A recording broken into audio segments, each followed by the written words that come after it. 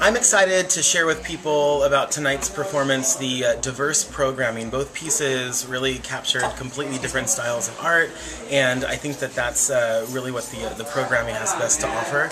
And I was really surprised. I didn't really know what to expect coming into tonight's performance, and very much so was a pleasant surprise to get to see two completely different pieces with a nice 15-minute intermission in between to kind of segue my focus. The performance made me think about the community and the people that I interact with on a daily basis in Chinatown, and just, what's behind their stories. Charles' piece made me think a lot about, I guess, the choreography itself. So one of the neat things about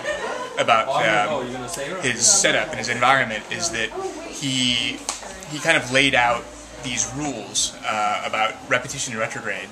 And so I kind of fixated on those aspects of the performance, and it really kept my attention. An image that resonated with me in Lenora's piece, the inner demon sort of fighting against yourself as being your greatest enemy, was the sort of idea that stuck out to me. And so the image of the really strong, muscular man dancing with and fighting against the lion/dragon, I know it's one, but I forget which one it is, was really fascinating to me, because it is a dance, and it also could be a challenge or a fight. So within ourselves, you can partner with yourself and have a dance, and you can also struggle with yourself at the same time.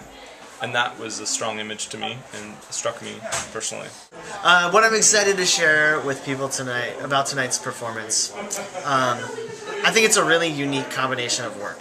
I think I really have a lot of respect for both Lenora and Charles. I've had a lot of respect for them since I moved to the Bay Area.